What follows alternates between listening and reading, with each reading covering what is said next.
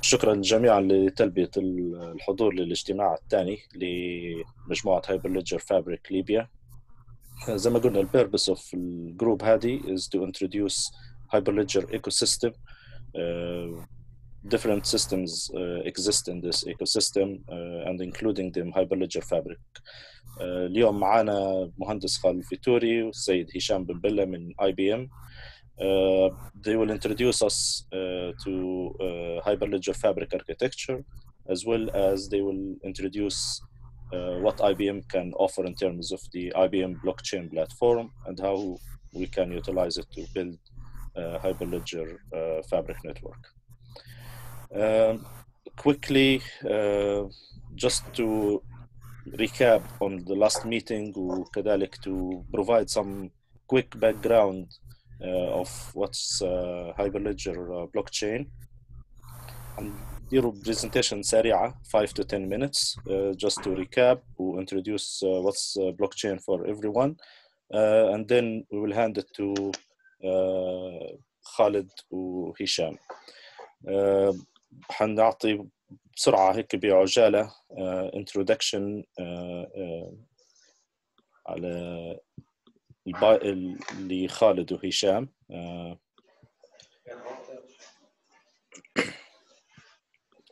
So Mr. Khaled Fituri, Territory Sales Manager of IBM North Africa. He joined IBM in 2019 as a sales manager, responsible for total client relationship in Libya territory.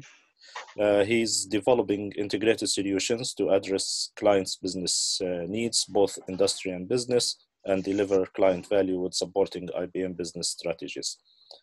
Prior to joining IBM, Khaled was at Cisco for more than 10 years, where he served multiple sales roles in the Libyan market, covering various industries, commercial, enterprise, public sector, and telecom.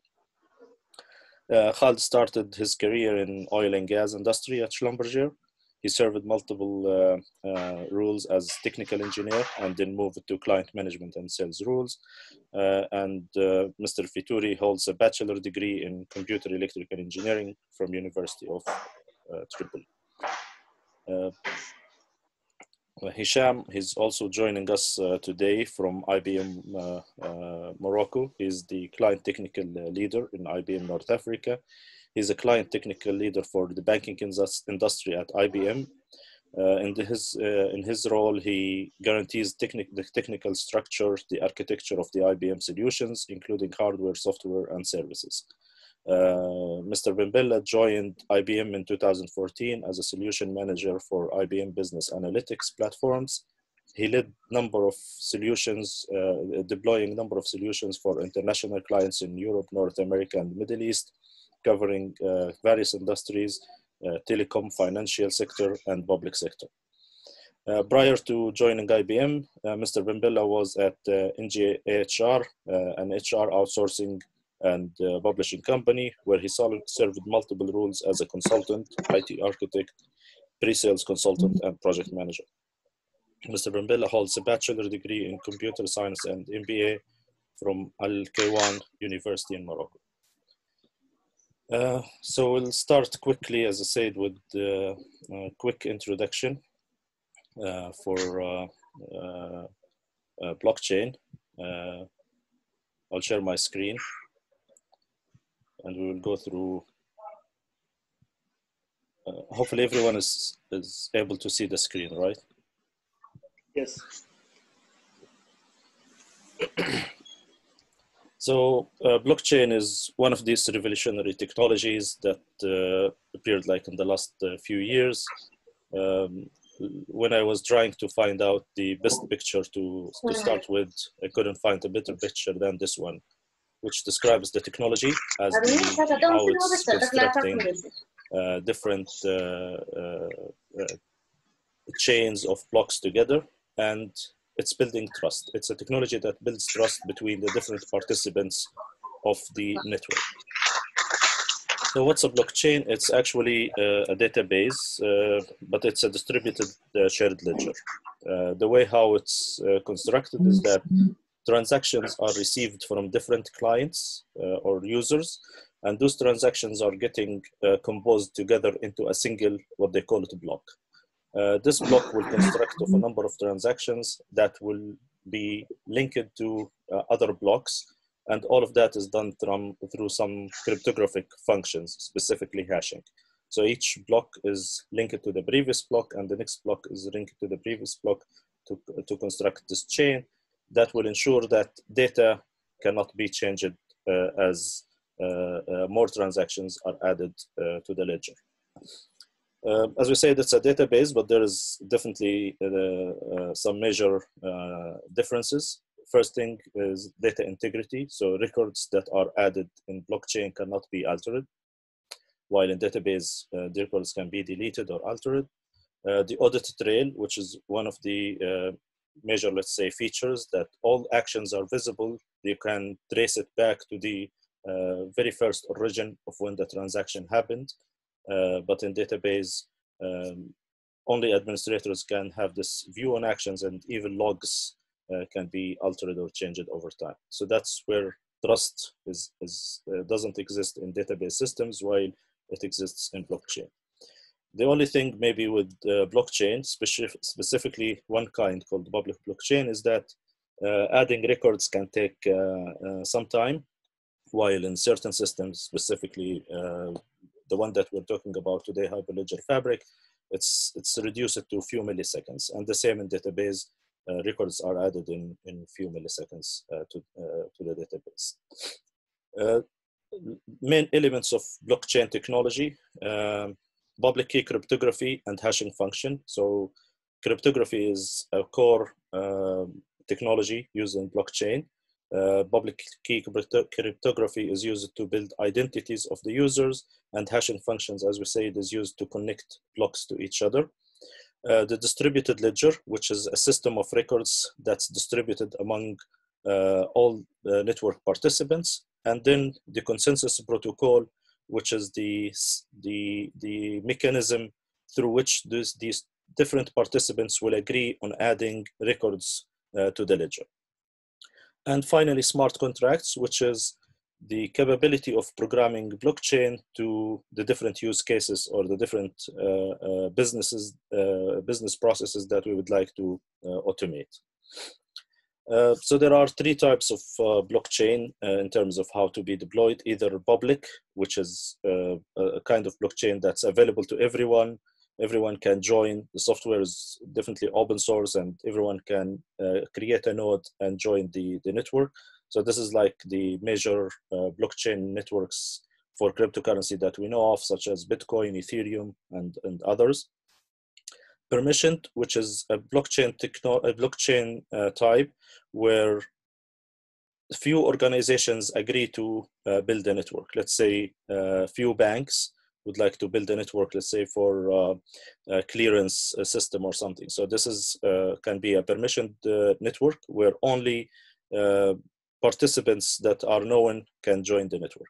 Or a private, which can be a type of blockchain that's available within an intranet, within a single enterprise, let's say an HR system, for example. The main features of blockchain is that it's immutability. So as I said, records cannot be changed, and provenance, which means that we can trace records to their origin. So because we cannot change any of these, and there is an audit trail, so we can go back to time zero. Also, transactions can be anonymous, and most of these transactions are cryptographically secured with transparency, specifically in public blockchain.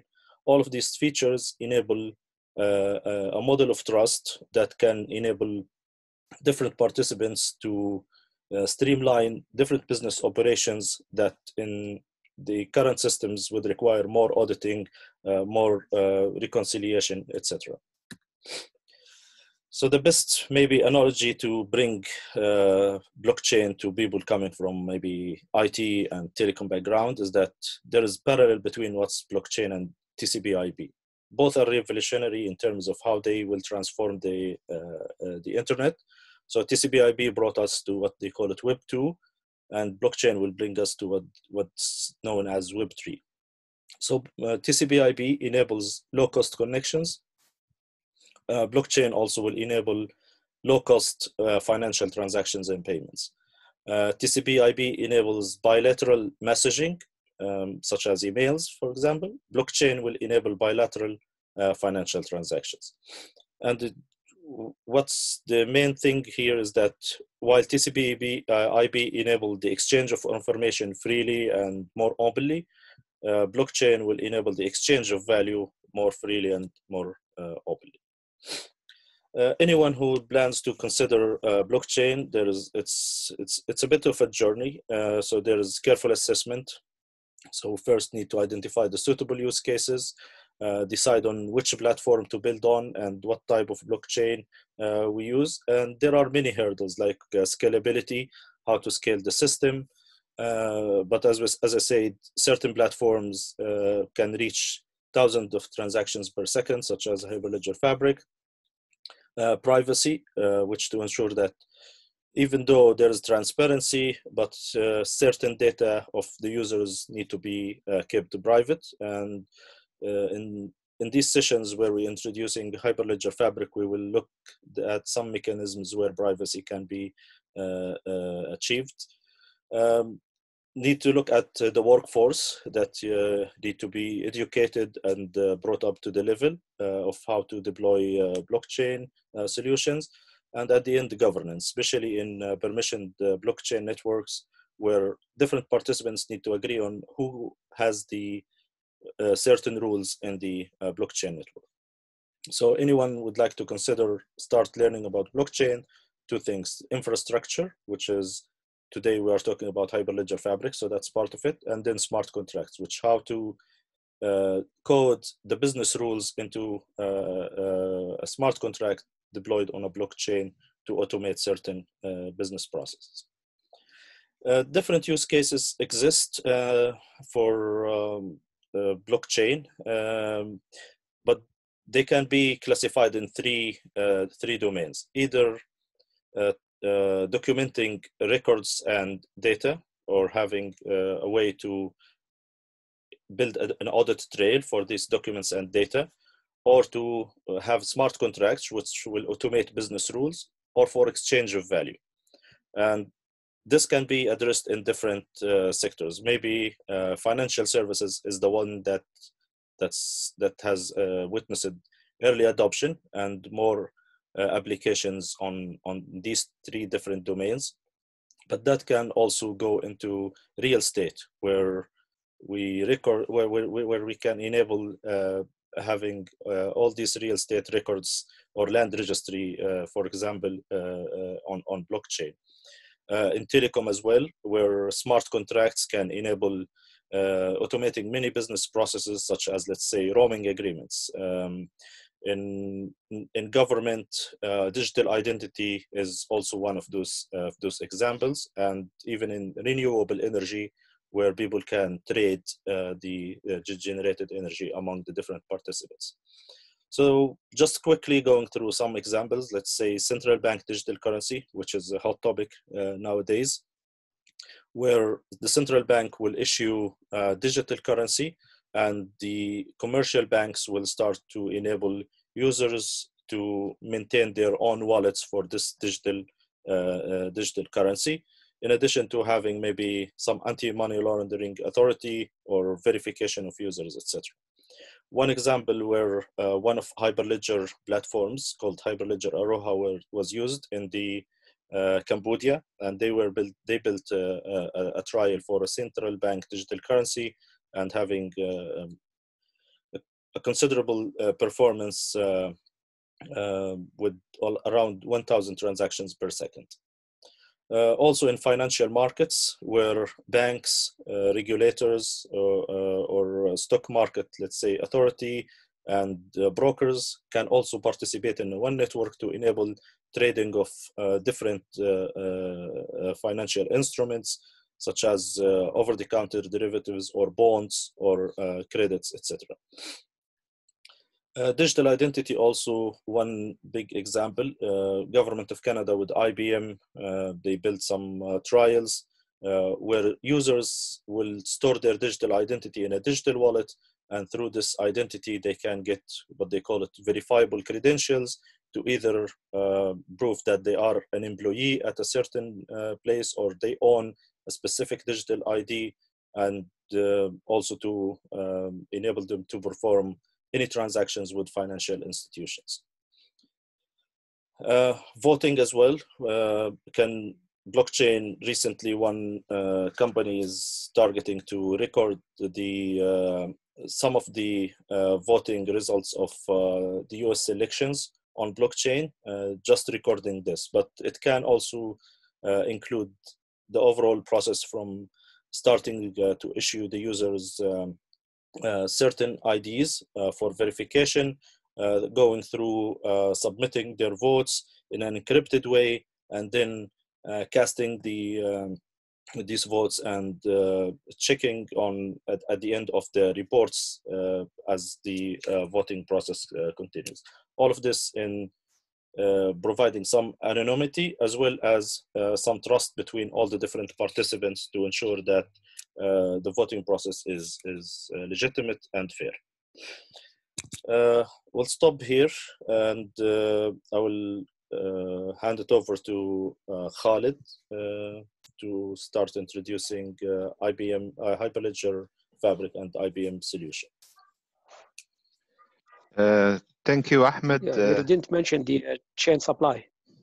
Supply chain, yeah. Supply chain is also one aspect, but to be honest, if we're gonna go through use cases, there is, as I said, a long list, but I just highlighted some of them. But supply chain is definitely one of them. Okay, thank you, Ahmed, for the starting up this by doing that. I don't want to do much talk. I will leave it to Hicham to take you through the slides and do the detailed talk about the blockchain and IBM platform for blockchain, as he's the expert on that. I'll just say a few words. I mean, myself 2 years ago, when I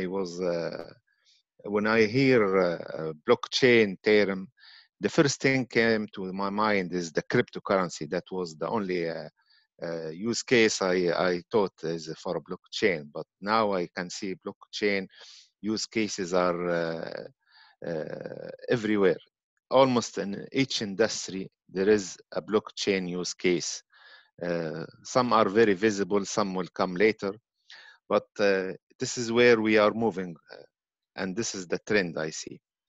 I'll just share my screen to show you something. I mean, for the people who are interested to learn more about what IBM is doing on the blockchain, you can go to the website developer.ibm.com, and here you will see different technologies, AI, analytical, and blockchain is one of them. So if you go to the blockchain, you will learn a lot. You will find the basic about the blockchain, ABC, and moving on to the developer level, and you will see a lot of what IBM is doing in the blockchain domain. You will find a lot of useful information, self-learning materials, use cases, and several things. I invite you to visit this place, and you will, believe me, you will benefit a lot of the information available there. I'll stop at that. I'll invite Hicham to take over and go through the presentation. And I hope it will be very useful for you guys, and you will learn a lot from it. Hicham, I hand this over to you. Please. Thank you, Khaled. Thank you, Ahmed. Assalamu alaikum, everyone. So I'm very happy to be here. You know, it's always good to have to see, as for me, as a, you know, aficionado of blockchain and other, you know, technology advancement that could change our lives, and to see that, you know, we are advancing at the, you know, in the right direction, and you know that the Hyperledger chapter is now created in Libya, and you know it's getting, I'm sure, a part of the Libyan future in IT, and could, you know, have a real impact on Libyan people and on the business as well. So yeah, so I'm from Morocco. I'm you know, an IT architect. I'm client technical leader in IBM. I also do like I have the blockchain subject in North Africa. I'm leading it for IBM. So today's presentation, I rather you know, try to be as you know, straightforward as possible. Do not I mean, do not hesitate to interrupt. If you have any question, we can solve it out right away, and then we'll leave some time to the questions by the end of the day. So it's just if I can have a confirmation that you are able to see my screen. Yes, Hicham. Okay, great. To put everyone in the you know, in the right context, this is the presentation that you're going to see as part of a, you know, a series of presentations that has been developed by IBM in order to you know, to talk about blockchain, to explain blockchain, and you know, from either from the business side or the technical side. This is the technical series, and it has multiple chapters. We will mainly focus on the first one, which is the technical introduction and how to use the IBM Blockchain Platform. And you know, if there is interest, we can maybe schedule another call for the other, like the how to model the blockchain application. What are the best practices to you know, to have in head when you are designing and architecting a blockchain platform. So that's about it. I'll try to skim through the parts that were you know, explained to you by Ahmed, which is really interesting and to the point explanation of the blockchain technology, and we'll then move forward with the IBM Blockchain Platform, which as Ahmed has said, is based on Hyperledger Fabric. So we'll go on an overview of the basics you know, of Hyperledger Fabric, then its concepts and components. And you know, as I've said, I'll try to for it to be light. If there is any question, we'll go further up, and then go to IBM Blockchain Platform. So yeah, you know, as Ahmed has said, the blockchain solution, if we try to make the, I would say, the parallel with what we are used to on IT systems, we have like data structures. We're used to that. Algorithms, we're used to that. We invoke algorithms or functions. We model peer-to-peer network, or at least we work with this connection, open sockets to different businesses, to different you know, interactions and integration and drivers. And then we have partners. So this is, you know, assets would be the data structures, contracts are the algorithms, like what is needed in order to validate a transaction. And yeah, so the transaction would be when we do invoke this algorithm or this function. And the you know, the business networks are the, you know, is the where the value is created, and the participants are, you know, the different peers in this business network. So I'd like to start with this situation or example about a consensus, and you know, a simple explanation of how does blockchain work. So we are here. We are like okay. We are either one of the audience. We have the audience, all those parts, all those blue dots. Then we have these mathematicians with the big dots with M's, and the presenters. Let me just have a pen maybe here, or a laser pointer. And we have the presenter here. and the different attendance of of all of us, maybe virtually. So this is a situation. We have a problem. A problem is asked, what is the square root of 2,401? And we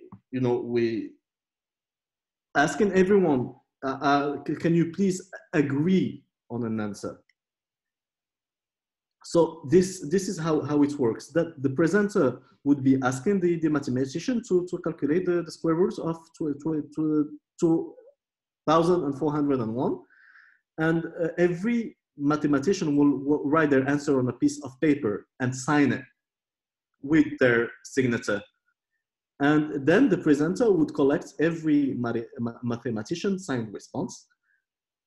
And then we will have to distribute the copies of the same answers to every member of the, to every member of the audience. So when every audience member agrees that the answer is the right one, there is a consensus. So that's about it. So we'll just, okay, this is the participant that we have. So the problem, how much mathematicians should the presenter ask, so that the validation would not be costly to the to the different participants, because at the end of the day there is, we all know of it, there is a processing power that would be consumed each time a consensus is is reached. And how many mathematicians need to agree for an answer to be correct? And what if there is a disagreement? So that's the practical problem that would happen. And this is where we will put a policy that would say, okay, this is how we do agree on a good answer. This is the conditions that would make a good answer for us, and that will characterize it.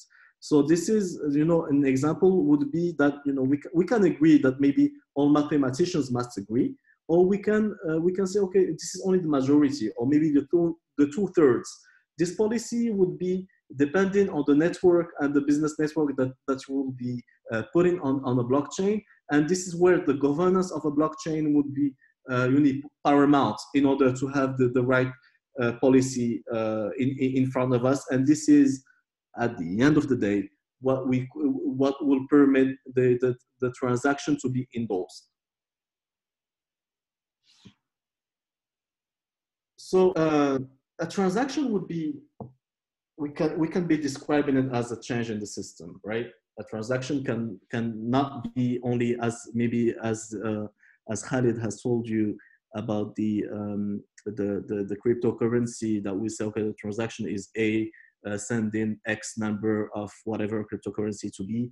A transaction is really a change, on an entry in a system, a change in a state.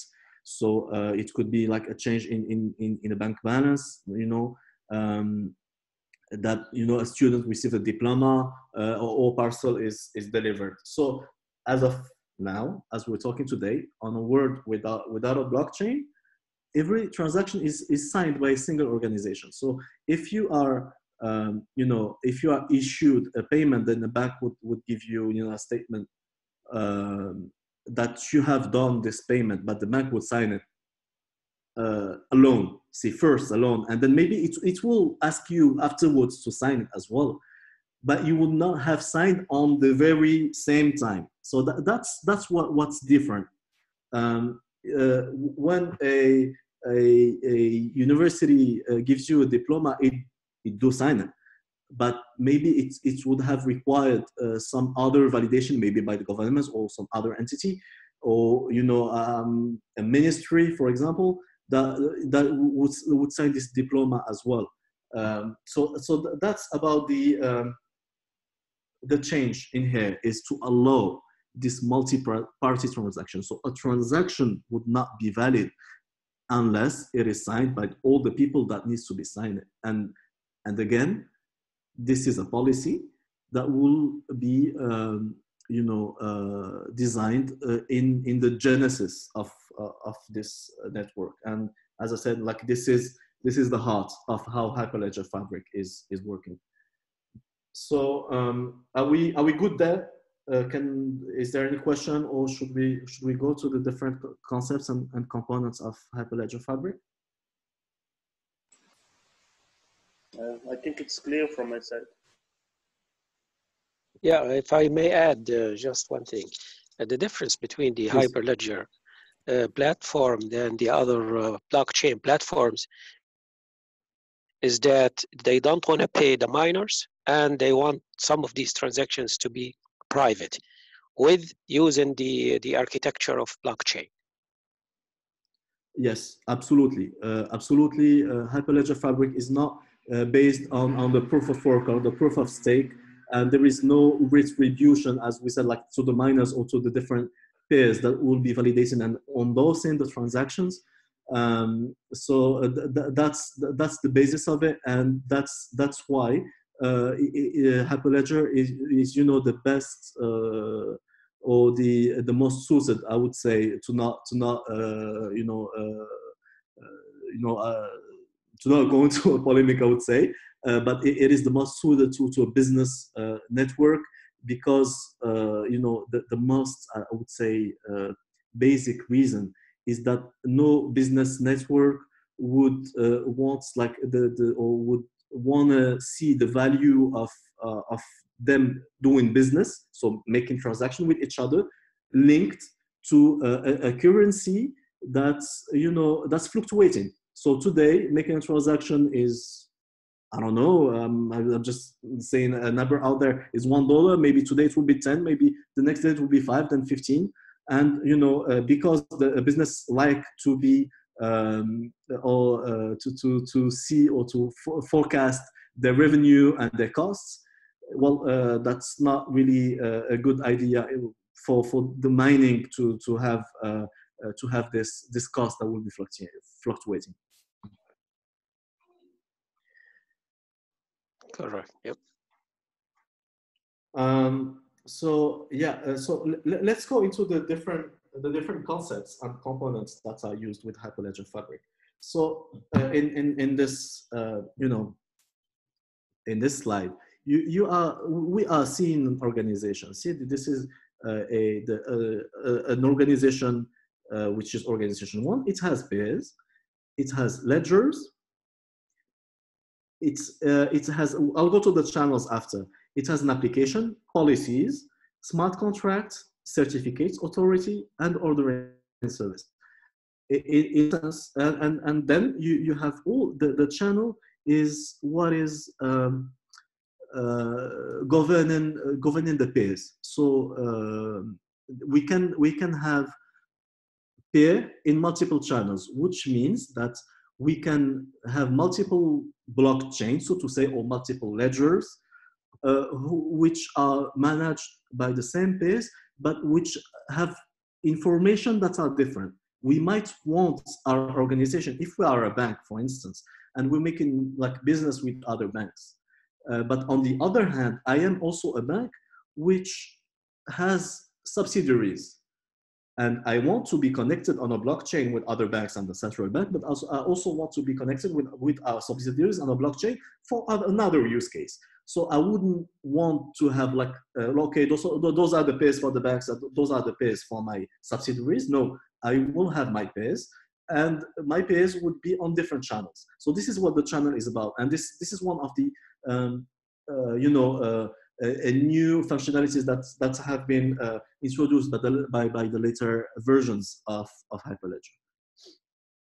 And then at the end of the day, we have the ordering service, which for simplicity are the one which would broadcast the change once it is validated and once it is endorsed, validated, and all the steps. We'll see that afterwards. The ordering service will be the one which are broadcasting to all the participants, to all the pairs, to write a new entry onto their blockchain.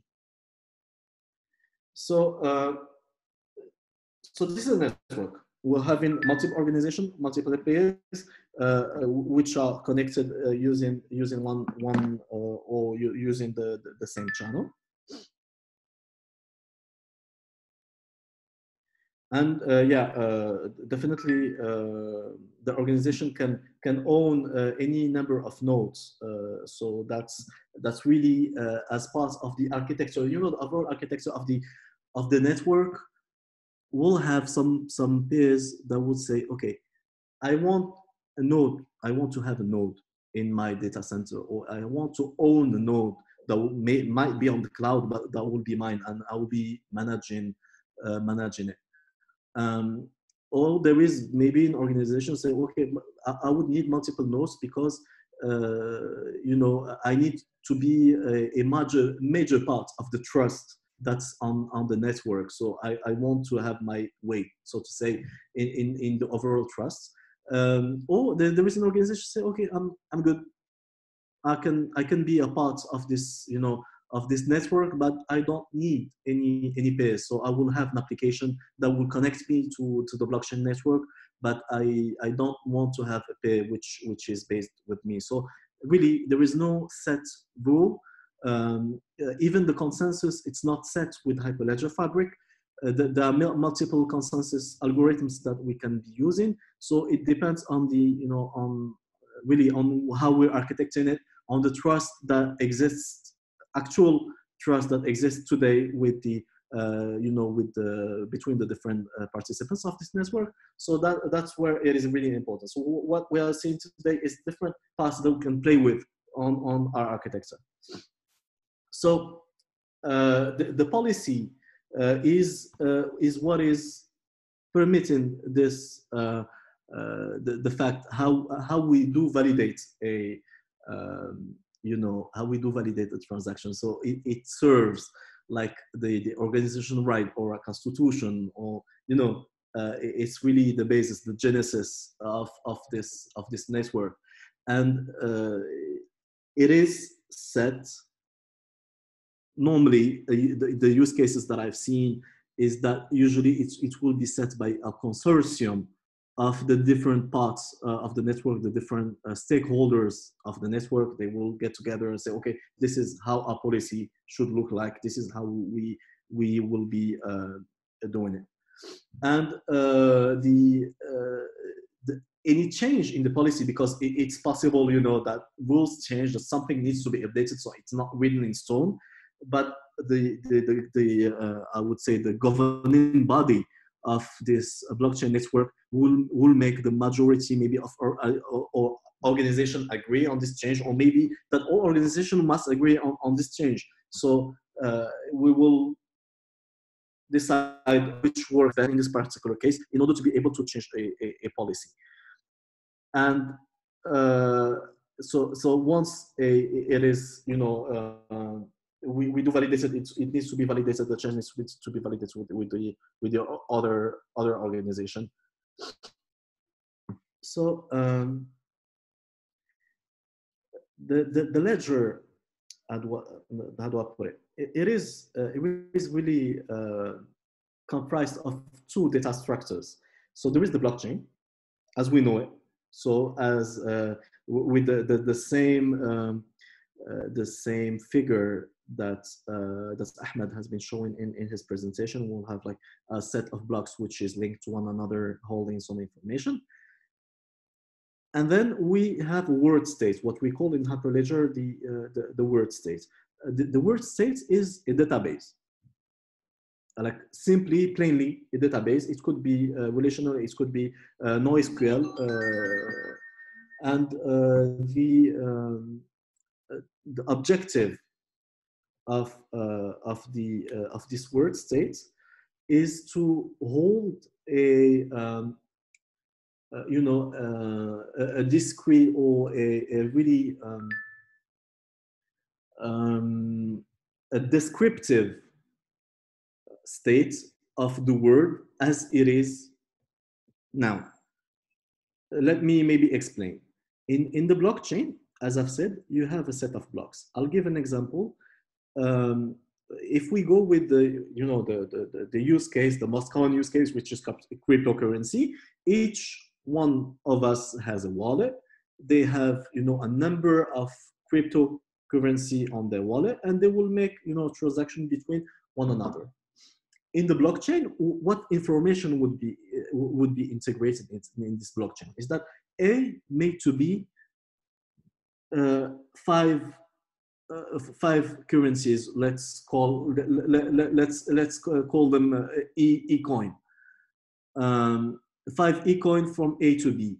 B sent to C, 3 e-coin. D sent to A, 5 e-coin. So this is the information that you will have. Like the transaction, there will be no field onto the blockchain that will say A has X e-coin. It doesn't exist simply and plainly on a blockchain.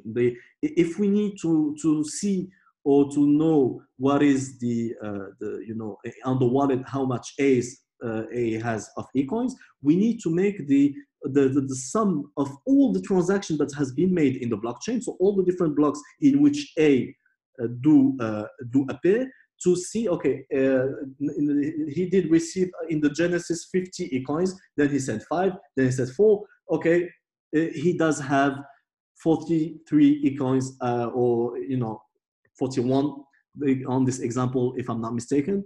This is his his balance. This information would be present on the word state. This is what word state is about. It is having a descriptive information, and it is of the responsibility of the blockchain network of Hyperledger to make sure that the word state is in line with with the information that are on the blockchain. And if there is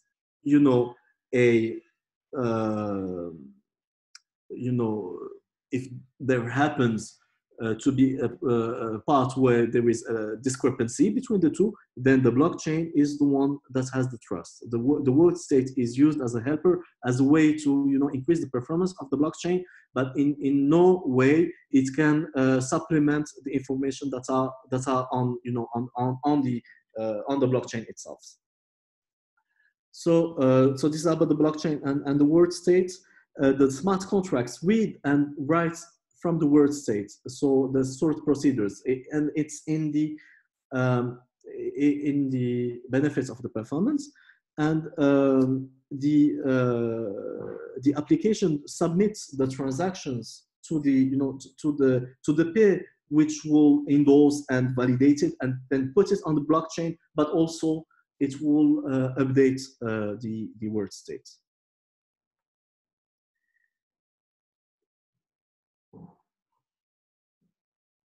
So sorry, do you can I have ask a question? Yes, can we say the word state is a type of centralized database somehow? It's not centralized in the sense that every pair has their word state. It's not centralized in any way. Okay, thanks. Can I have a few questions really fast? So, is it okay? Can I ask the question or? Yeah, please go on. I would like to go 5 slides back to the introduction slide of the components, I believe. Yes, this one.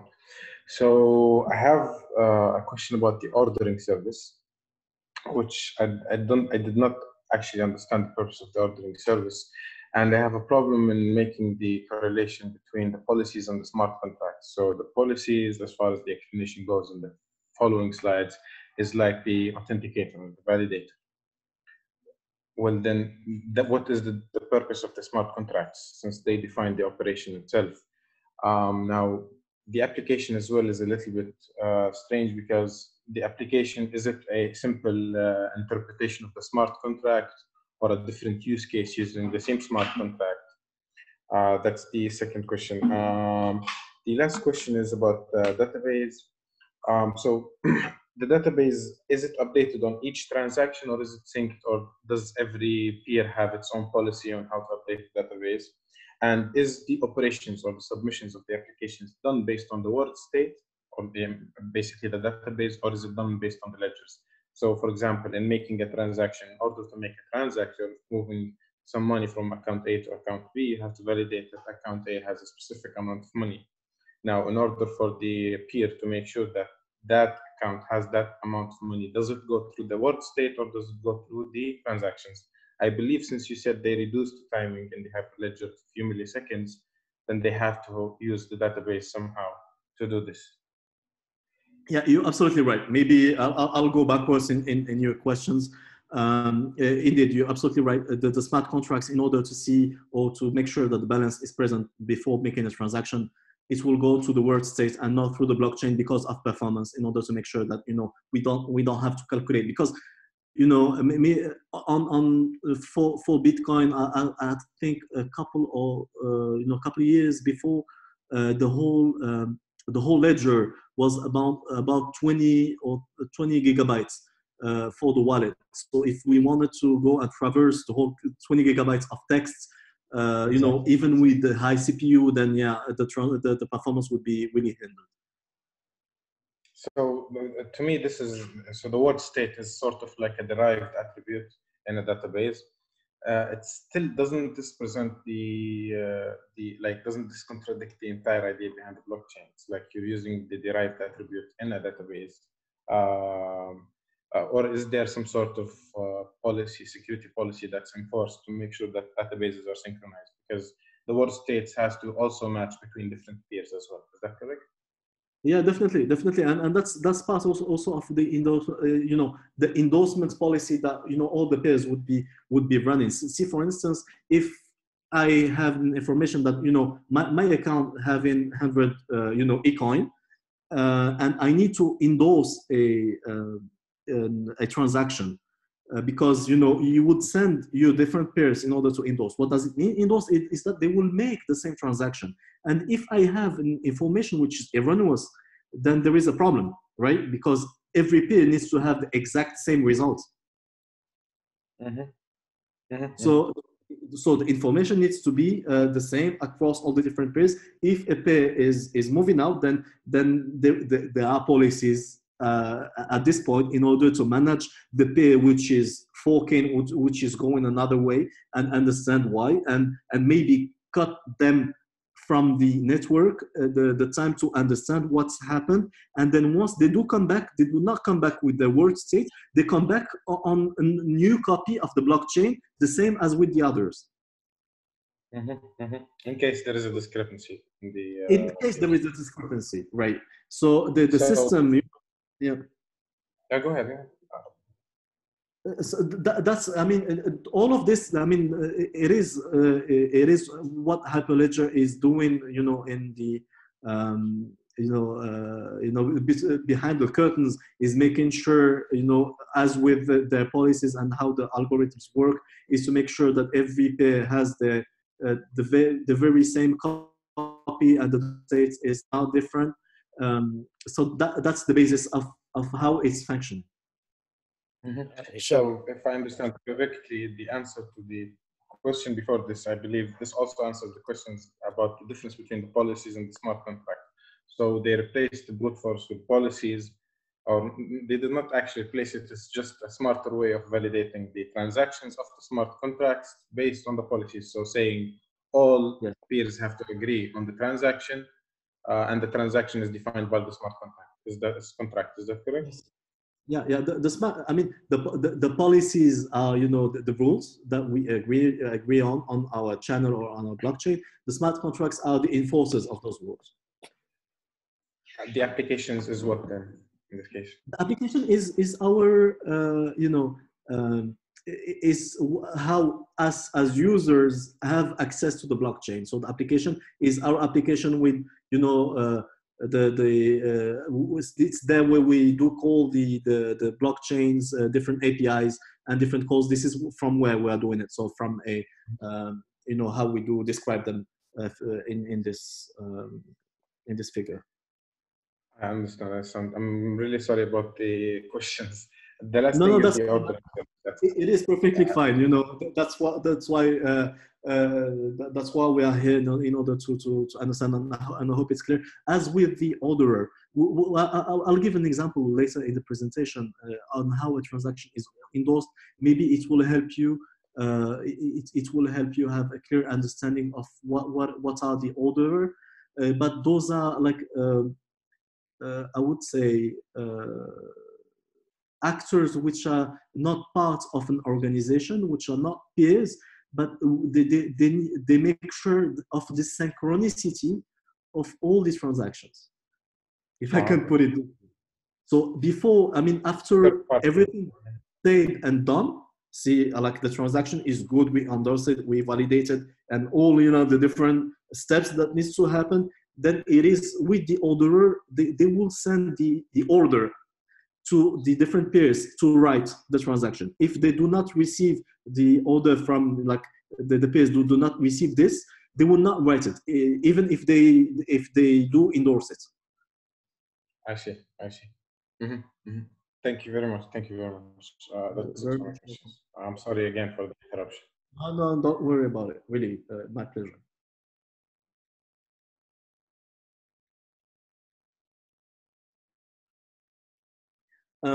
So this is an example, in fact, of a ledger which is showing private and public state. So even, you know, if everything is on a blockchain, and that's the basis of a permissioned, blockchain, in which every entity or any party would only see what they are able to see, or they are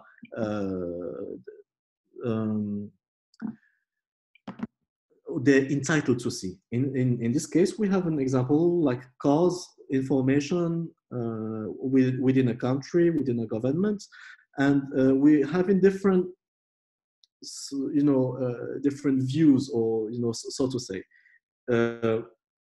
information that is public to all the organization, you know, all the cars. So we have in different makes, different models, different years, and so on. So this is, information that is public to everyone.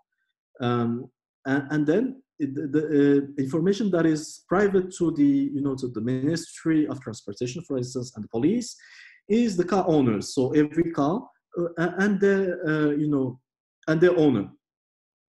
Then there is also information that is private only to the police, is, you know, a status or of a car of an owner, for instance, you know, that the car one is stolen or has been speeding, where, in instance. And then we have also the choice to filter.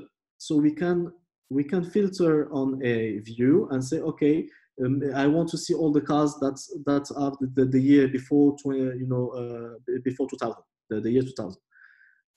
Then, you know, all this information, this is what we get from the blockchain system.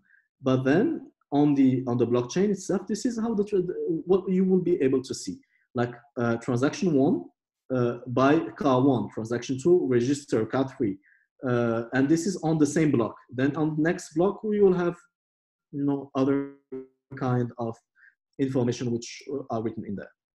So so this is the structure of the client application. The client application is part of an organization. It has and this is really important, it has a certificate, because it needs to be authenticated before it is able to do anything on the blockchain. So it has a certificate based on on cryptography, as Ahmed said. It is the base of a blockchain network. So it will connect to a gateway using an identity from a wallet. Then it will select an available network and smart contract, the one that it can be connected to. And then they will submit the transaction and check for the responses if it is validated or not. And then disconnects from the gateway. This is how we, as users, as developers, as other kind of the operators, administrator, and so on. This is what we see. We only see the application. So all what we have been discussing on the consensus, the interaction between the different pairs with the world states and so on, it is completely hidden. See, it is completely hidden from the application itself. We only make one call, validate or make this transaction, and then we'll have the response.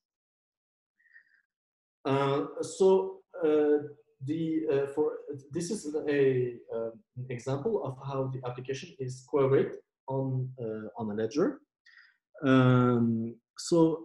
They will query their own organization pair. so the application for one bank, for instance, would go and query the pairs. They would not go and query the pairs from other organizations, because the information here is the same as here, and so on. This we should be we have like made that statement already, and each one would be, as I've said, querying their ones. So I'll give an example of how a transaction is submitted through the network.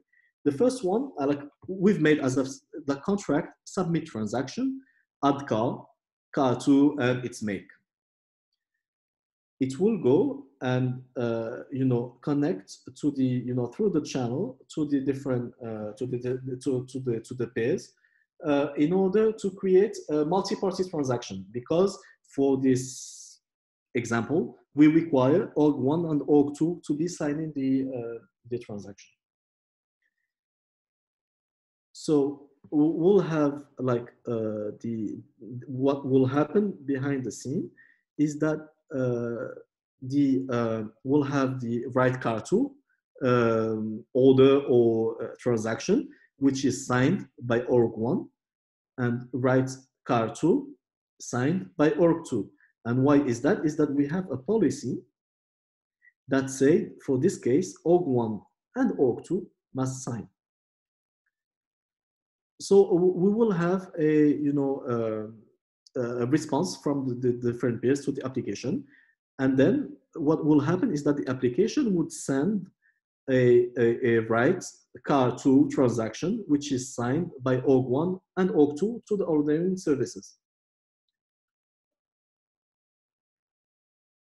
This is at this moment that ordering service would send to all the different pairs the the order to write the transaction in the ledger, which will be then, like we've said, also cascaded to their word states, so that we make sure that every pair is being synchronized, and then it is going to the word states as well, that it is synchronized, and we'll have the response to the application that the transaction has been done and completed.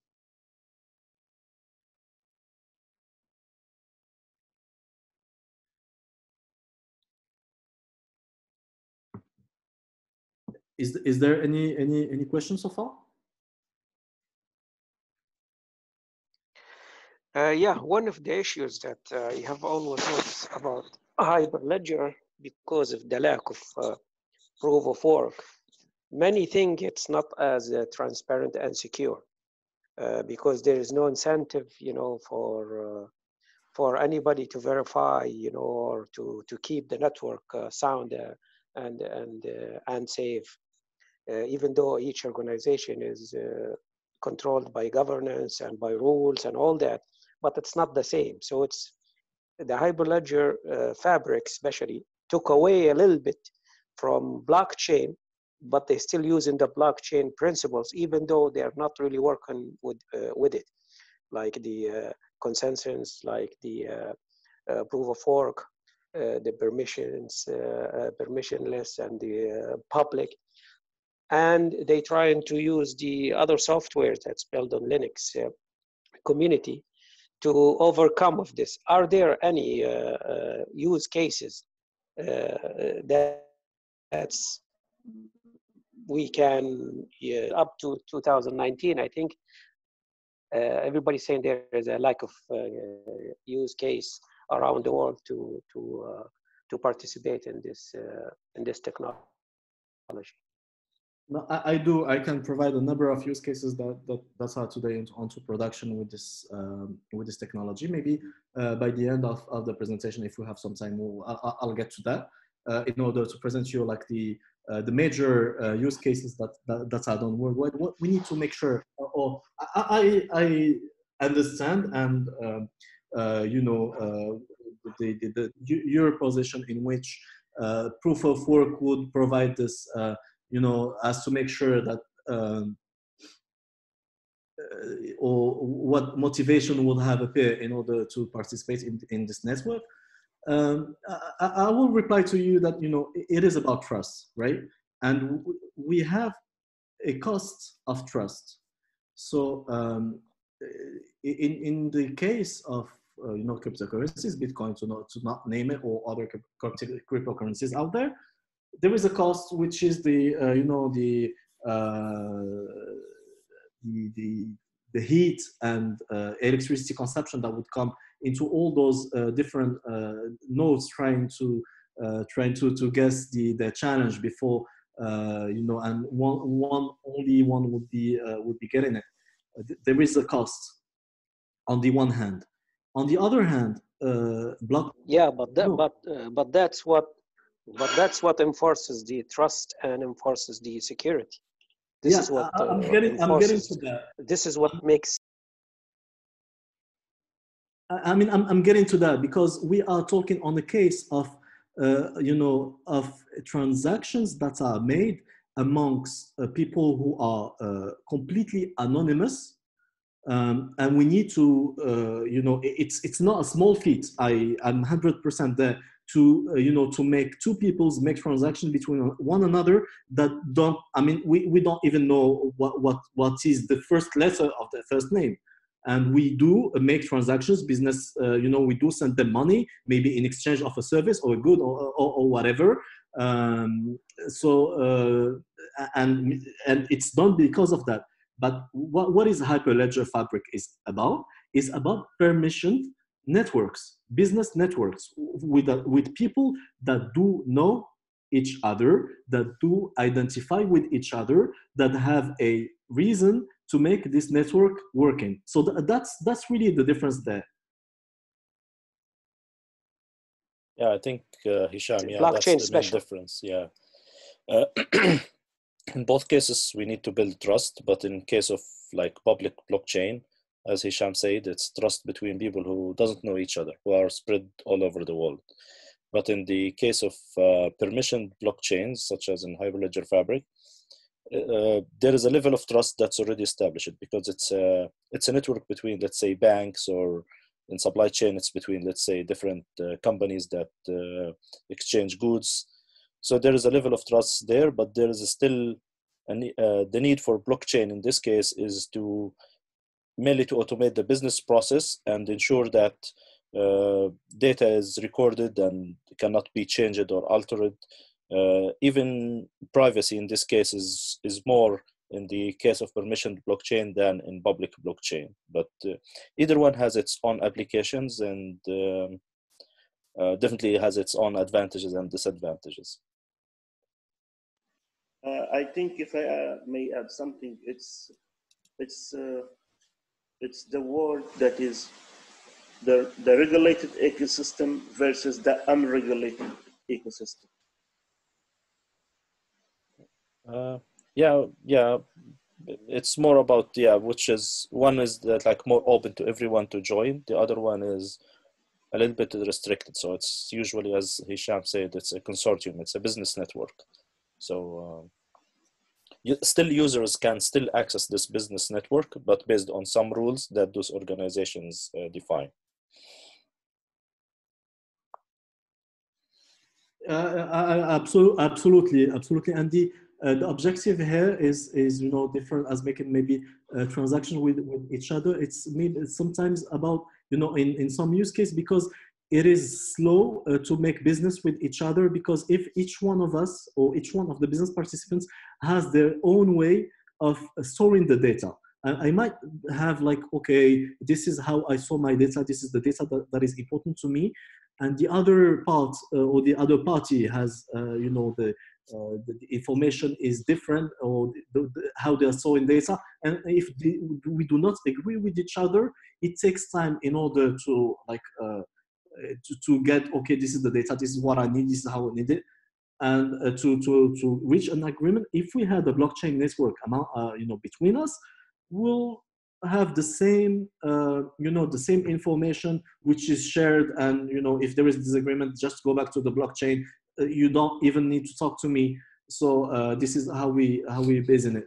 This kind of information that we need, or of use cases that are useful on on a business network, as opposed to be able to make so that's where this cost of trust would be different. We'll say, okay, well, maybe we know each other. We don't need to go all the way to a proof of work kind of implementation. Let's make it maybe less costly, and agree on a set of policies which makes us happy to make business on this network.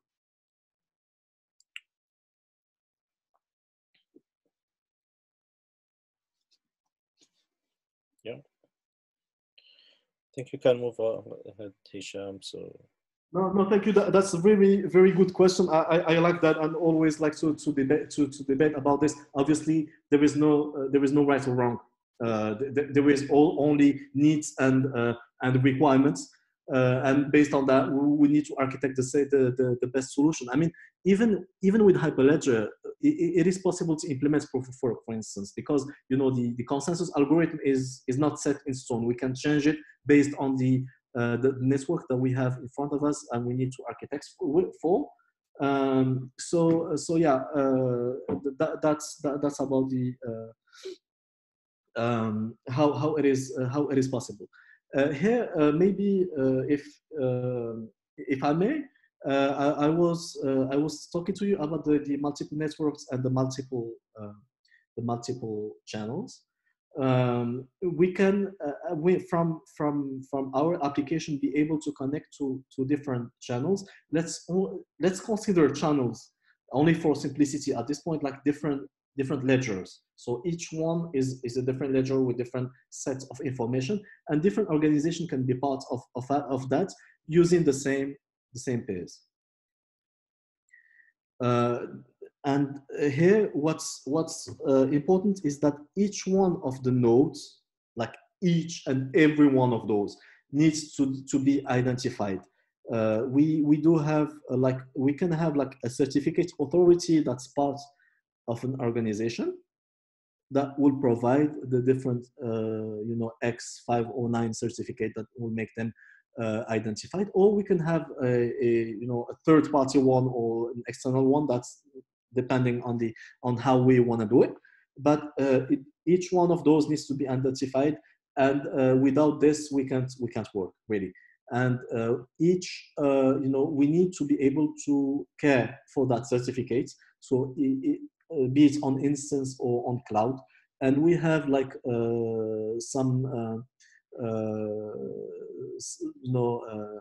tools like HSM, high security modules, or electronic vaults that would take care of keeping those certificates in security in order to to make sure that it's not onto the wrong hands.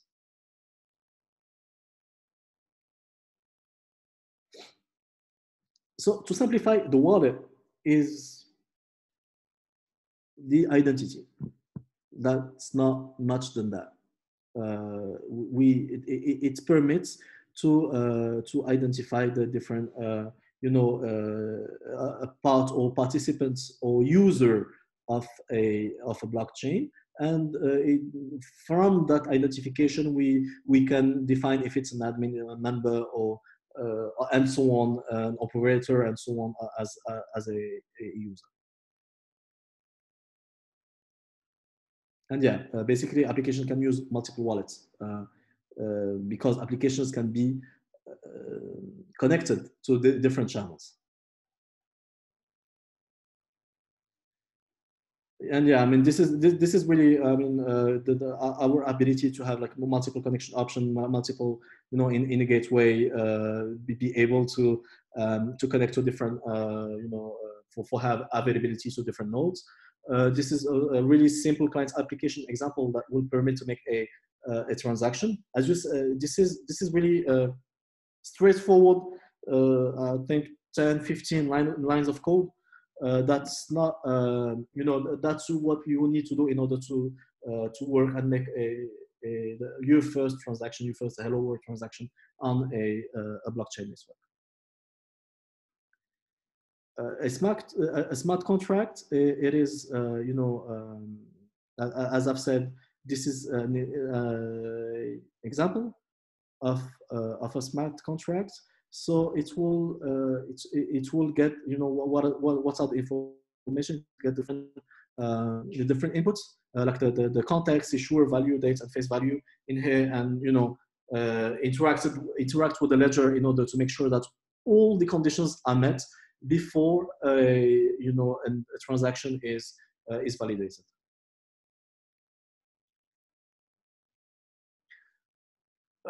Yeah, maybe before going on to the IBM Blockchain Platform to IBP, is there any question?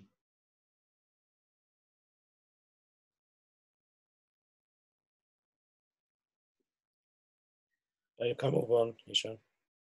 Okay, great. So yeah, basically, IBM's blockchain strategy is based on, you know, IBM Blockchain Platform, in the sense that this is the main solution that IBM is using for implementing blockchain use cases with clients, and also offering as a service on the cloud, on IBM Cloud, but also as a how do I put it? As an on-prem kind of solution that you can install on a node, you know, on your own data centers, which is one maybe of the you know, one of the good choices that you're having in this case. So basically, IBM Blockchain Platform is based on Hyperledger. It's not only Hyperledger in the sense that it permits new, or it facilitates some functions with Hyperledger that would need maybe an administrator and operator to do it. So it will permit or facilitate out of the box. So from this, the IBM Blockchain Platform solutions are built on that solution. If you are if you are familiar with that, and maybe we'll get to that later, is IBM Food Trust, which is the supply chain, or the use case for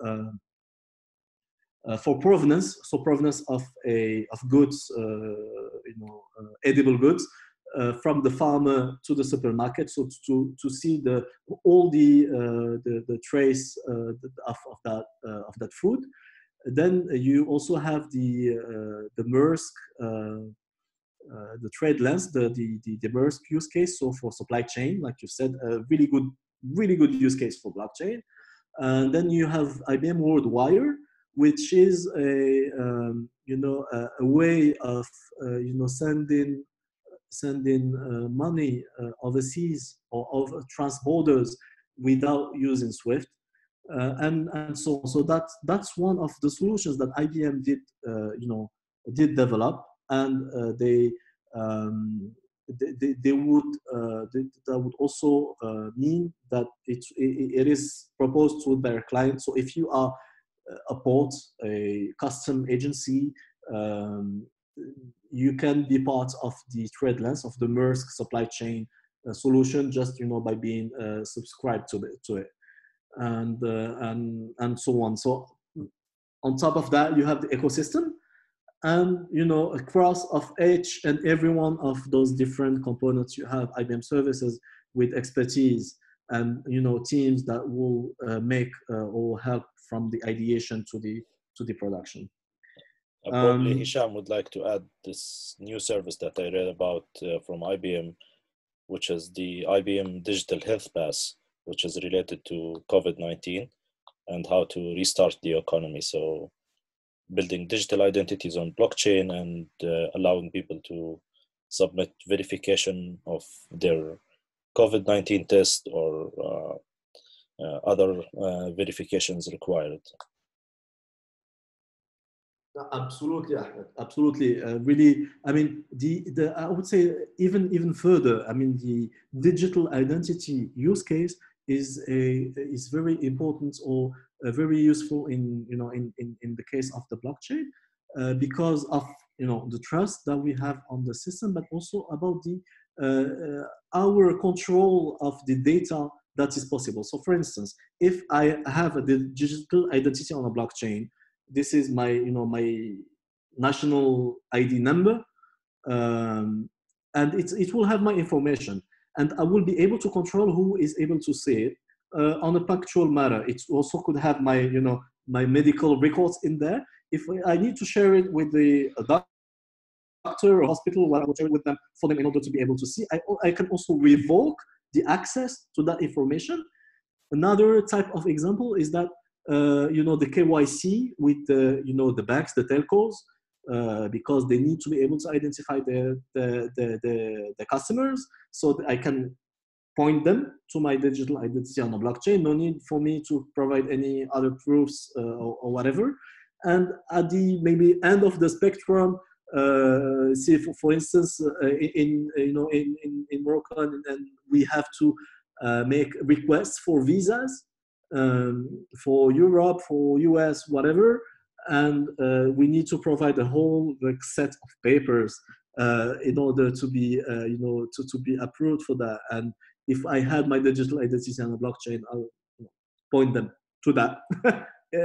And they'd be able to see approve or disapprove, whatever, but I would not need to make all this process each and every time with the same papers, notwithstanding the ecological factor of those kind of use cases.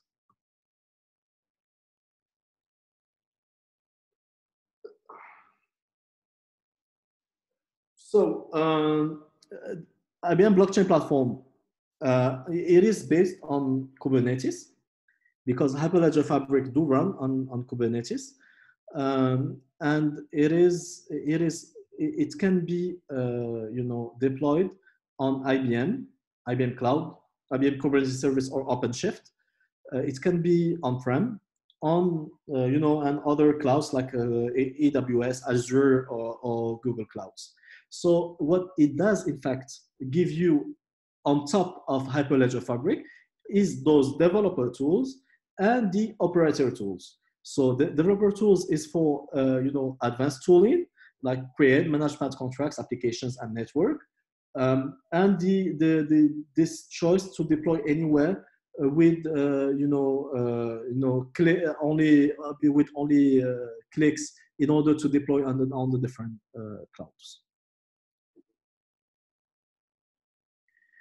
So it is important to make the, like, there is only one like blockchain platform. There is no like IBM Cloud version, on-prem version, different clouds version. It is the very and same one. Everything is the same because that's where IBM is coming from. The hybrid cloud. We don't want to have different flavors, so it's the same, so that it's the very same experience for each and every one of you know, the different nodes. And also because, you know, it needs to be interoperable from a different standpoint. So how to get started? Maybe I'll get to that. You know, on IBM Blockchain Platform, it is you know, you can, there is an add-on to the VS Code, Virtual Studio Code, which is, you know, open source. It can be developed, and you know, it works on Linux, Windows, and Mac OS. And there is an IBM Blockchain Platform add-on on there, which will permit you to begin create your smart contracts, create your own your connection to your network, your new network, etc. And here you can see the IBP admin console. This is how it looks like. See, you see that, you know, you have your nodes, your pairs, based maybe, in this case, it's on IBM Cloud. So it's based on different regions with one organization. So pairs, certificates, authorities, orders, and so on. So this is, you can see like a high level view of every one of those. You know, you can configure your infrastructure, you can connect and manage the different components. The policy and identity management is here. And even like the smart contracts management can be here. It can be installed, instantiated, and so on. And lastly, it is installed on IBM Cloud on a Kubernetes cluster, or this is not visible on this slide yet, but it is also on OpenShift. They're working like on OpenShift cluster on IBM Cloud.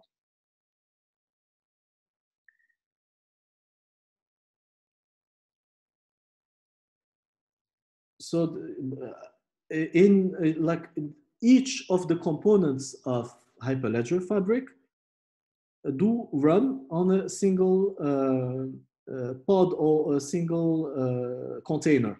So you know, you have in order here, it is a container, and init node, it is a container. The chain code, you know, it is the couch DB is a container, a peer is a container, and so on. So each one of them is a separate container to allow for, you know, I will not give you the advantages of microservices here, but you know, it will allow the scalability and of the you know, the network.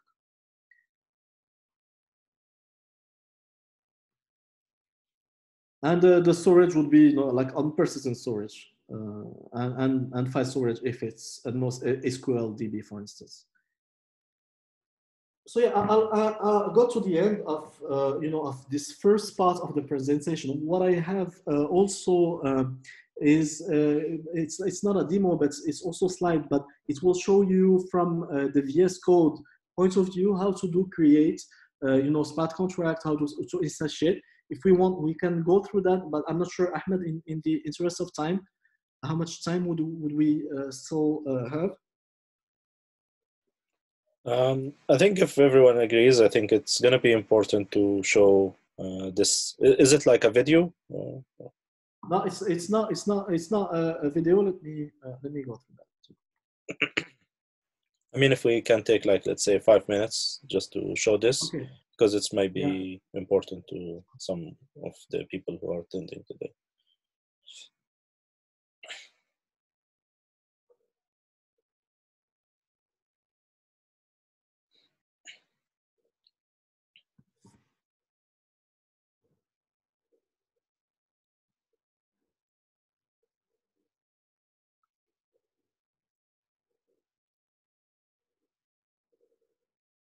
Okay, can you see my screen here? Yes, yeah. Okay.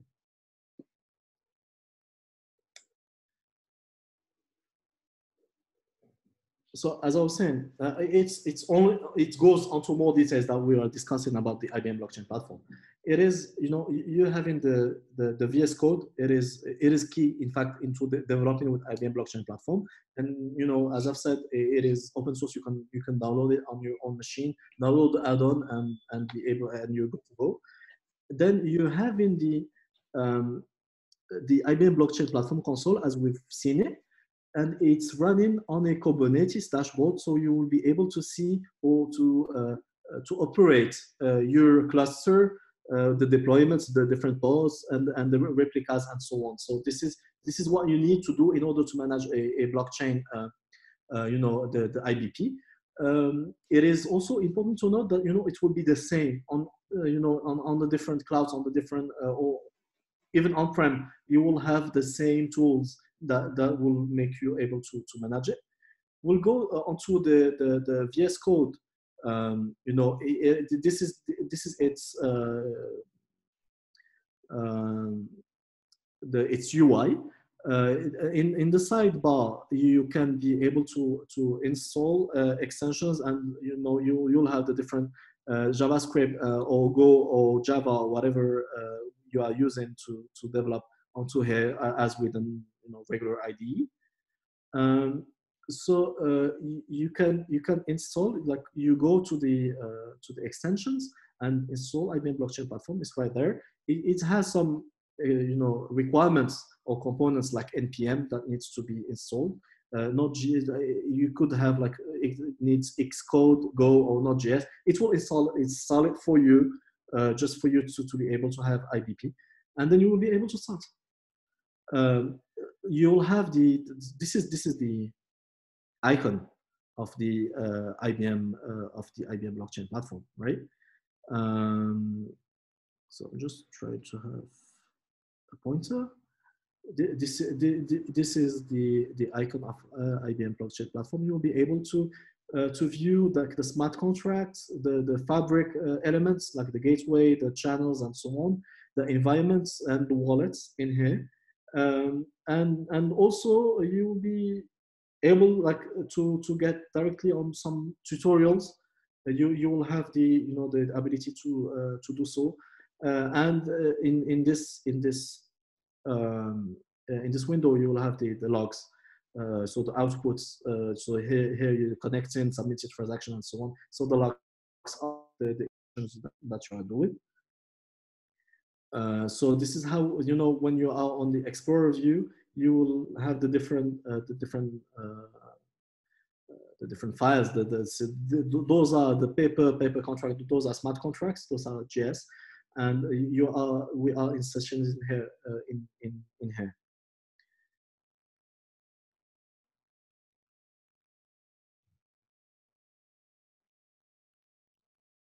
So this is how we test the smart contract. We'll right click a smart contract to export in it, and we will reveal the package open project in order to, and then we'll start the the local instance in order to install and instantiate the smart contract. And we'll be afterwards connecting to the gateway. So this is the gateway to the, as we said, the application will be connected to the gateway in order to get to the channel. And here you will have in a wallet. So this is where our identity is stored, and we're right clicking in order to submit a transaction. Yeah, this is the Fabric SDK. This is where we are putting. I mean, all of those are, in the tutorials. You will see a line of codes which are already done. But this is where we require the Fabric network or the Fabric SDK that we are using on our application. So this is a Node.js application that we are using. So here, this is the web console. This is the IBM Blockchain Platform web console. Again, you can have access to tutorials in here, which are really nicely done, and kind of hello world tutorials, or also some pretty advanced ones in order on specific use cases. And here you can select the different, those are the nodes. This is the channels. This is the smart contracts. This is the wallets, organization, the users, and the settings of the platform. And here, this is where we create peer certificate authority. As you can see, it is pretty much self-explanatory in order to do so. On the pair, you can see in the green square, you can see the health of a node. So green, it is running. It can be yellow, it's can to get your attention, or red as not running, and the ID of the organization and where it is deployed. So this is where we do create an import additional nodes, and those are the kind of details that we were having on the node. So for instance, we will have in the location the version of the Hyperledger Fabric that is used, but also the state database. Here it is based on CouchDB.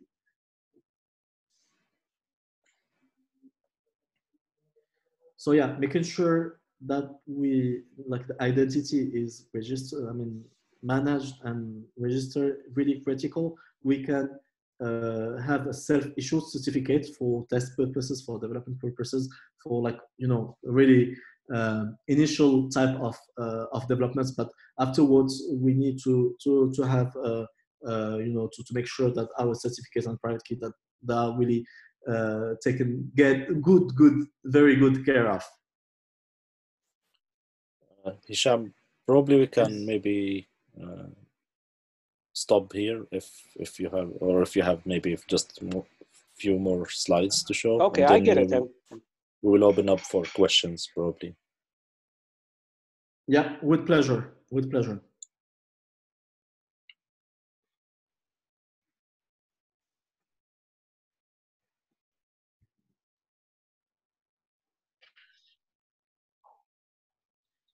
This is an example of the a target a target network that it can be built, for instance, with the different the different actors. Yeah. Mr. Omran, I think he has a question, it seems, on one of these slides. Yeah, I see it a good use for it in our system, especially for KYC, know your customer. Yeah, That would be a good system to do so. Where else do you think this technology can be used in Libya, based on the information you have about the infrastructure and the knowledge and the quality of programmers and all that, or the lack of it? Where do you think this could be a best practice where we really need it? Probably I'll go and touch base on this question first, and then if Hicham or Khaled maybe also would like to add. But I think globally, financial markets or the finance industry is the one that's more adopting these technologies, and definitely central bank digital currency is one hot topic and really probably important in Libya as well, given the situation that we are in.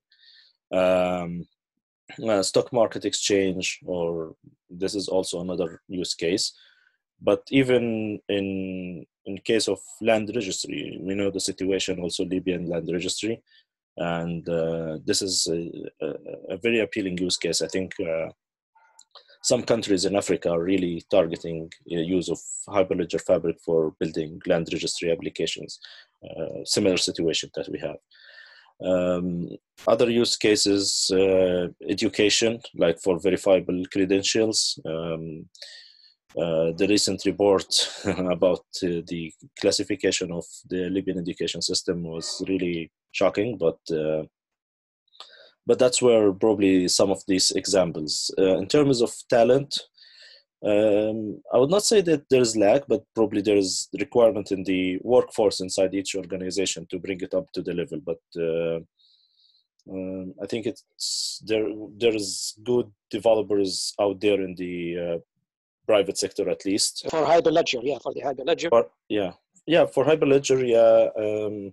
I'm not really aware, but there is a couple of projects that I know people are developing. It's not like in the industry, but in academia.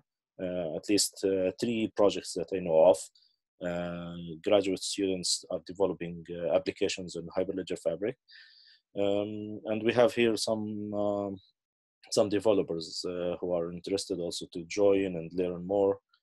So I think it's the time to bring it up to the community and get them engaged, and hear from the public sector on what they see in this technology and how it can help. Of course, I'll leave it to Khaled maybe if he would like to add something. Oh, Ahmed, in Libya specifically, I see a lot of use cases or where we can utilize blockchain to solve some issues that we are facing. يعني واحدة من الexamples اللي عندي اللي هو digital entity و how you can utilize it في national ID في ليبيا وفي السجل المدني. هذا واحد من I think something يعني feasible إن we can do it to avoid الدبليكيشن اللي صاير والأمور هي، خصوصا إن مثلا الرقم الوطني أو national ID is began shared between different entity في الكنتري، وإنه يعني أساسي في كل شيء أصبح يعني. Yes. But this is a good application للبلوكتشين. Another one ممكن وزارة المالية وحكاية الدوبليكيشن بتاع السالري والأمور هي. This is where we can utilize blockchain to avoid any duplication و make sure إن الناس يعني ياخذوا في السالري من جهة واحدة ومن أمور زي هذه يعني. Yeah. Another one is الفوتينج، يعني إحنا خشين على voting ممكن يعني تكون فكرة يعني نسهلوا الموضوع الفوتينج يكون e-voting ونستغلوا البلوك تشين to make sure إن transparency وإن ما فيش أي corruption في الموضوع وإن it happen quickly. يعني في several application. هي أهم حاجة willing وإن في governance من جهات عامة to utilize this technology in such things يعني in the country. فإحنا مع همة الناس اللي هم interested في المواضيع هذه ونشر النولج about البلوكتشين والهايبرليدجر. Definitely we can utilize it in several use cases in the country. Maybe Hicham want to show us some use cases, yani, Yeah. as we are talking about it. Yeah, definitely. Thank you, Khaled. In fact, yeah, there is a number of use cases that can be benefit from blockchain. It is true that there is a huge benefit into doing so, but also maybe on the other hand, I would say um, uh, of the spectrum is that maybe not all solutions are possible for blockchain. Maybe in some cases it can also be beneficial to go with other solutions rather than blockchain. We've seen the hype happening, but now the solutions that stays are really the ones that do have some value in the technology being used. I would say that there is a rule from IBM, from our number of implementation that we have done, from successful to not, is that you need to have 3 T's, 3 dimensions: trust, transparency, and time. If a use case would benefit from any of those 3 dimensions, then blockchain can be the solution. If those are the 3 dimensions, even better. Examples of those industries is like Khaled said, with citizen identity, as Ahmed said, medical records, the letter of credit. This is really, on the finance side, the fact that it is taking a lot of time in order to do business trans-border. It's also I would say a very simple use case, which is the audit trail for finance, the finance audit trail. So that your book would be on a ledger, so any audit would really easy moving forward with the supply chain. The loyalty program, for instance, loyalty program, I like this use case a lot because if you think about it, there are a number of suppliers out there that would offer points if you buy with them, and you are able to redeem those points for some kinds of goods or services or whatever by the end of the day. And if you think about it, those points are somehow cryptocurrencies or digital currencies. So yeah, this is really really easy use case. And then, yeah, information sharing, the fact that we are able to, to share, to close disputes very easily because we have shared information among us in a network as suppliers, supplier retailers, or, any kind of, client supplier relationship.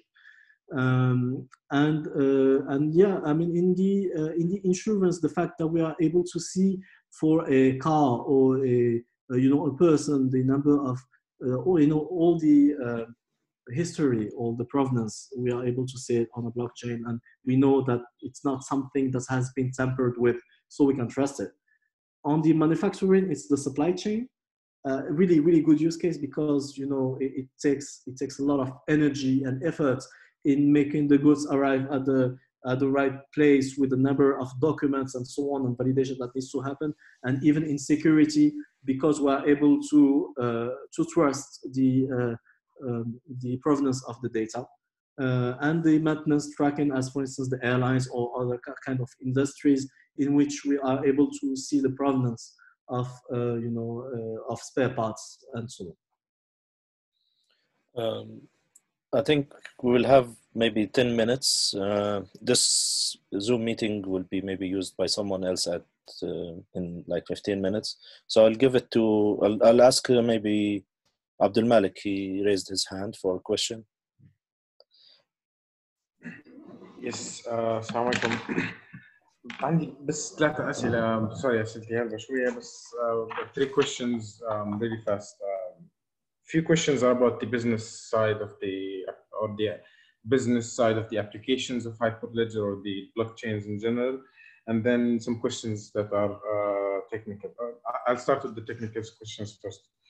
So regarding the multiple blockchains, so as far as I understand, each blockchain is built on its own. So I understood that different peers can have different types of data stored within the same blockchain. However, I wanted to ask, in case there was another, for example, blockchain developed that has a correlation to the first one, how I know the question, I'm trying to find the best words to describe the question, but I'm trying to ask if we can integrate two blockchains together using smart contracts or policies, and how will that affect the first blockchain and the second blockchain? So that's the first question. I'm not sure if you want me to ask one by one or just ask them all and then wait for the answer. Yeah, just go ahead, Abdulmalik. So that's the first question. Now, the second question is, it's the modifications or the alterations on the policies and smart contracts. How easy is it to modify basically transactions, not the transaction log, but the policies themselves or the smart contracts themselves? And is that feasible by the storage itself? So transactions are stored in a specific way. In case I alter the smart contract or the policies, can the change be cascaded throughout the different peers or the different peers in the network? That's the second question. Now, the third question is a business side of the application. Some of the use cases that we talked about here are business or are governmental or business related. For example, when we talk about the central bank digital currency or the digital identity, some of these use cases are correlated. In order to have one, sometimes you have to ensure the integrity of the data that you're starting with, you have to have the other. The prerequisition aspect is important. So, for example, to ensure that transactions are done correctly, you cannot base them on the data that's available before the blockchain. So you have to have the digital identity in a blockchain first, and then move on to the second application, which is, for example, the land registry. So that's one. How is it that, I'm not sure governments or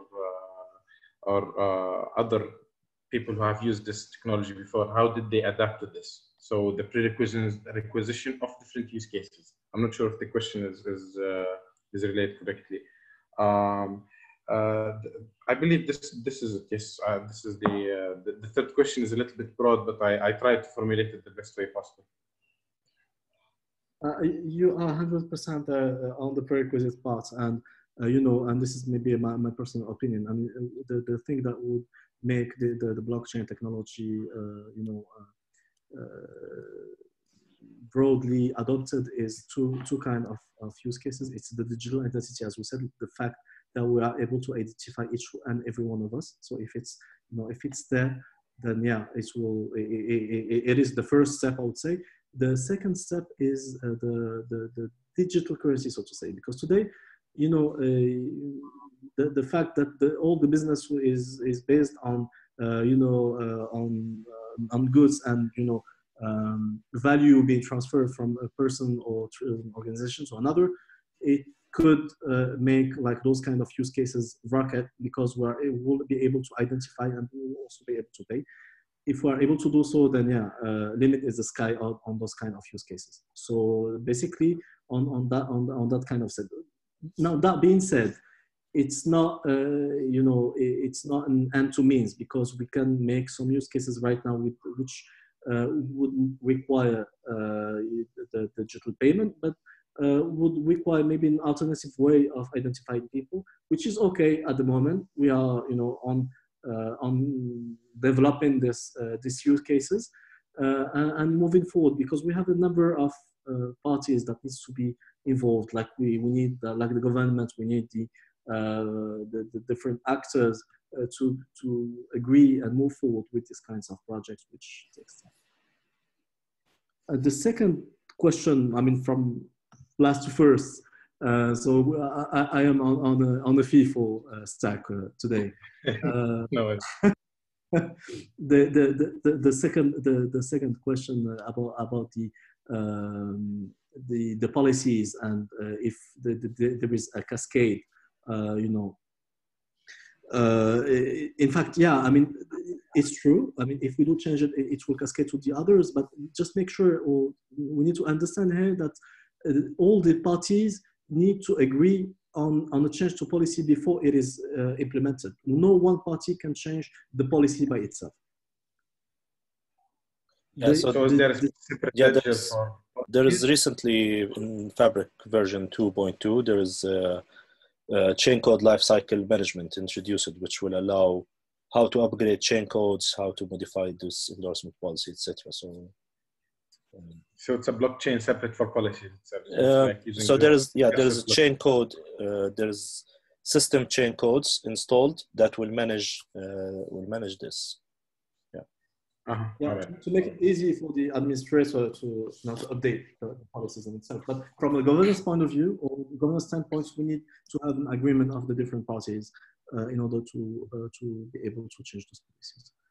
The third question about the interoperability of blockchains, it's currently a research, a research subject in order to make like this intra-blockchains, intra-chains, inter-chains connections. And if you think about it, it's if they are able to do so, then it will be like the internet, as we were saying, like we're sharing the data, because it's like the LANs that we come up with the TCP/IP in order to be able to connect them, right? So it could it could change things, but from a node point of view, so a node can be connected to multiple channels or multiple blockchains, so to say, multiple ledgers. So a node might have the need to connect to different and make a change into channels in parallel. This will be implemented into the code of the node, or the application of the node will be making that. But at the level of blockchain, pure blockchain level, they're still working on a way to integrate like multiple blockchains. I think we will stop here maybe today. As I said, unfortunately, the Zoom meeting link will be used by another group, and it was really a pleasure to have you, Hicham and Khaled, and also a pleasure to have everyone here today. Such an interesting discussion, and they plan to have a series of events that will cover Hyperledger Fabric and other cloud providers on what they offer, and definitely we'll have sessions that are more dedicated towards like smart contracts, chain code, and other platforms like Hyperledger Indy and Sawtooth and other Hyperledger platforms. شكرا جزيلا للجميع ونلتقي إن شاء الله في الإيفنت القادم بعون الله. السلام عليكم. شكرا للجميع. My pleasure. Thank you. Bye bye. شكرا. شكرا بالتوفيق.